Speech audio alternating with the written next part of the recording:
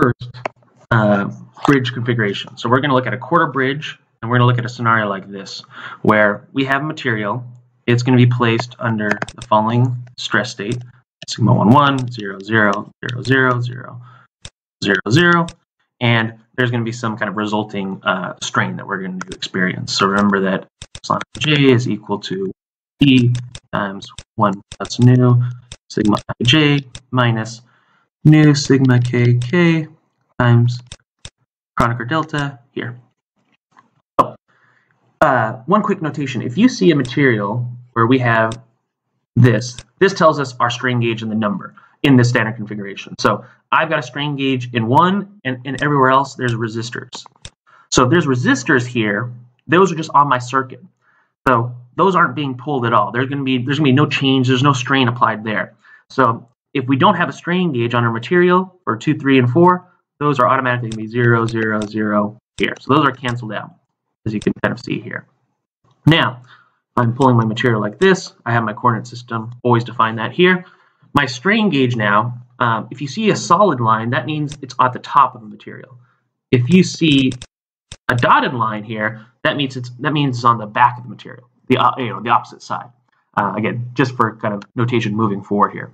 So let's figure out and see, what type, how we can kind of relate stress and strain and what we're actually measuring here.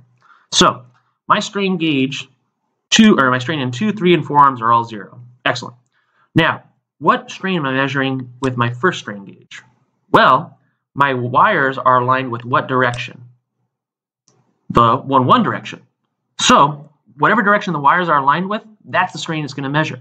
So my strain, gauge 1, is going to measure the strain in the 1, 1 direction. What is the strain in the 1, 1 direction? Well, I know that my sigma 2, 2, my sigma 3, 3, those are all 0. So if I just plug in here, 1 over E, 1 plus nu, sigma 1, 1, minus nu, sigma 1, 1, those cancel here and here. So I'm left with this expression for my strain 1, 1.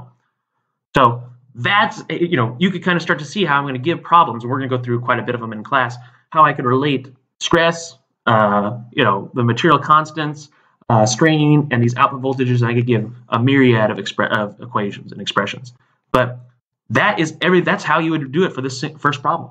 So remember, see where how many strain gauges do you have? If there's no strain gauges, you just have resistors, so the strain is 0. And then where are those wires aligned? Like in the long axis of your strain gauge. Whatever direction they're aligned with, that's the strain you're going to measure. So we're going to do another example, a little bit more complicated stress state in the next video. But your first one is done. So hopefully that's fairly clear. Let me know if you have any questions, and I'll see you in the next video. Thanks. Bye.